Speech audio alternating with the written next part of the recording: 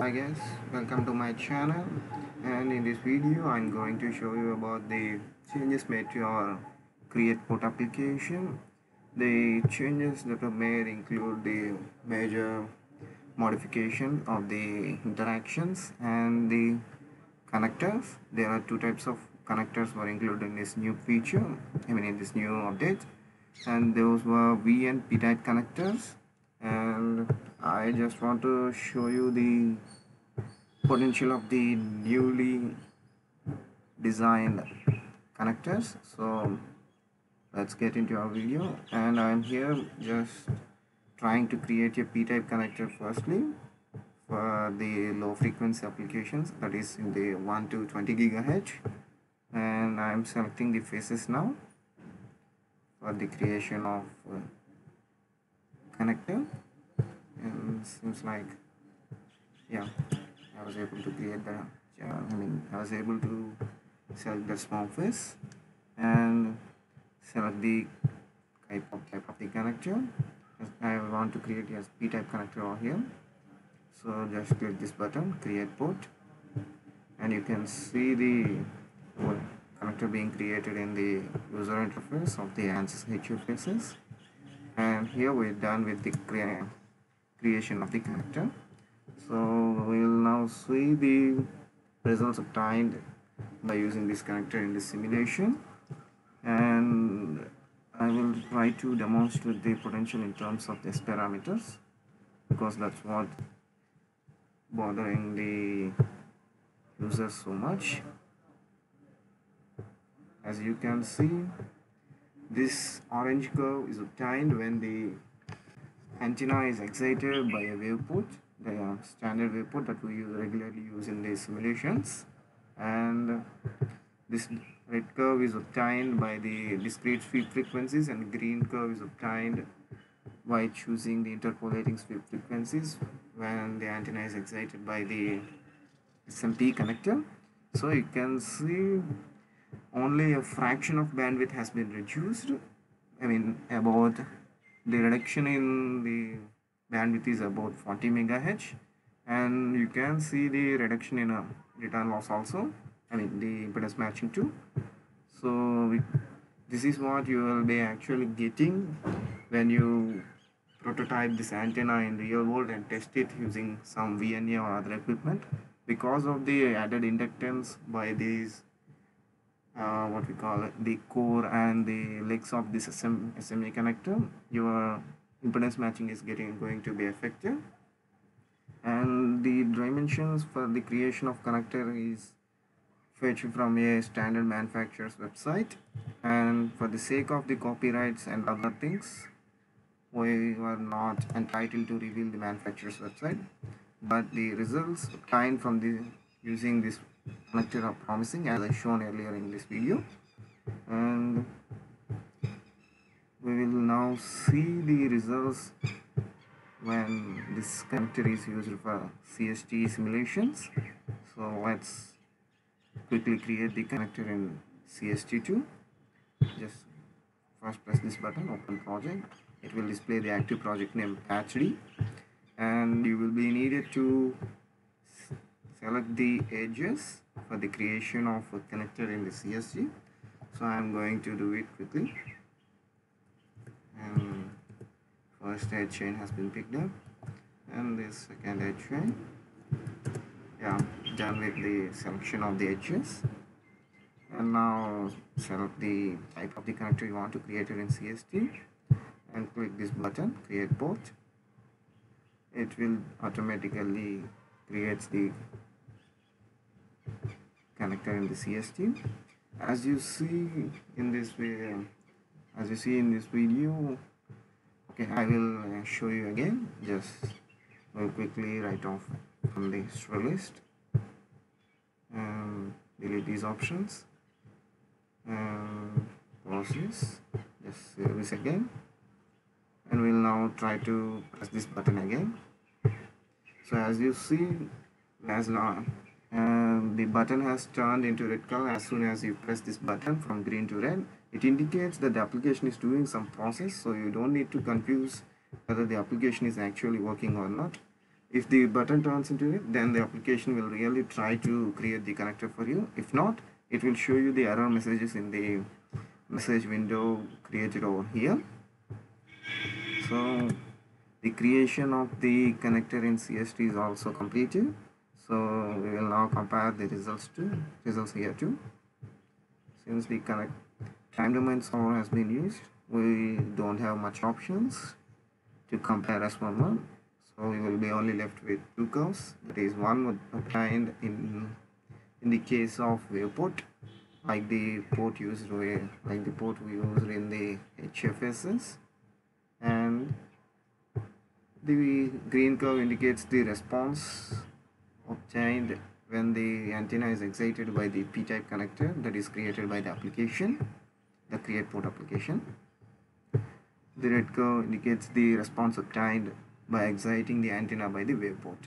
So you can see the variation is very minimal, and as you can see the frequency gap, it was 5.06 and it would be 5.09, I guess. Yeah, 5. Only it was about 30 megahertz reduction in the case of CST, and the reduction in the reduction in the impedance matching is obvious for the reasons I have told you earlier. This is it for the creation of the p-type connector. As you can see, this is the connector that would be getting created, and I will try to show you a bit more the internal structure. As you can see, this is the core, and this is the sheet, the outer layer of the SMA connector, and this is the Teflon, the separation between the core and sheet for facilitating the wave propagation. And that's it for the p-type connector. So we will now quickly move on to the another connector. So for that, just close this project, close this, and go on with this design.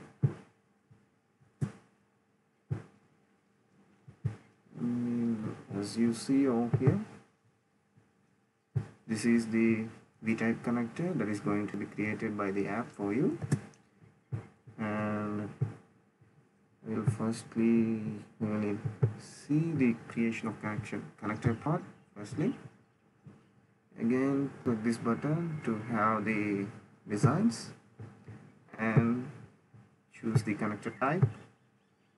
Confirm the project name from here. It was the same. So I have already created the faces, so I will press this button simply. So as you can see, the green button has turned into red, indicating that the application is running and doing the creation process for you in the HFSS GUI. So we will see the connector being created. As you can see, the colors are added just to create the awareness that it has a PEC type, and we will now see the results obtained by doing so. So I have simulated this model using the distributed computing features available in HFSS. For those of you wondering what do you mean by distributed computing, see our earlier video demonstrating the HPC capabilities in HFSS and CST. You will get an idea of it, and these are some of the results obtained from the full web simulation. And I have this publication. Let's quickly show this for you. The original publication, I tried to implement it to demonstrate the potential of the application. And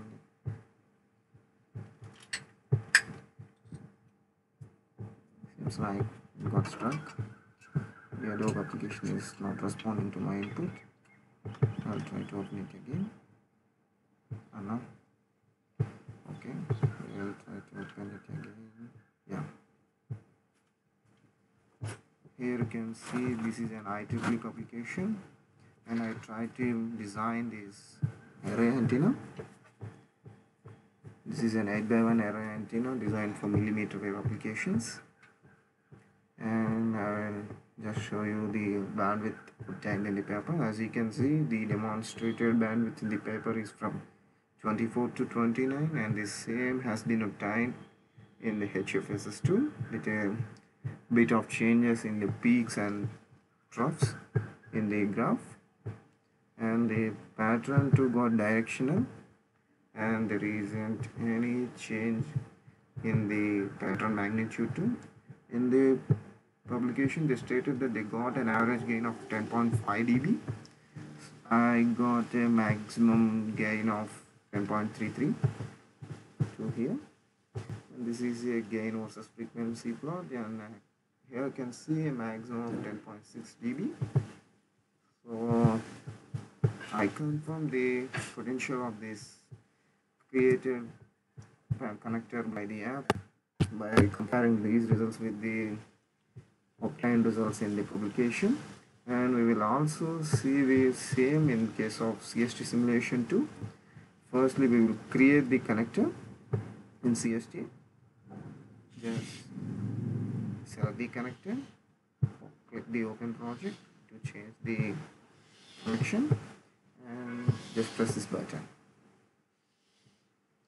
Now you can see the connector being getting created in the CST GUI, and it will take a little bit of more time compared to HFSS, as the type of interaction is very much different.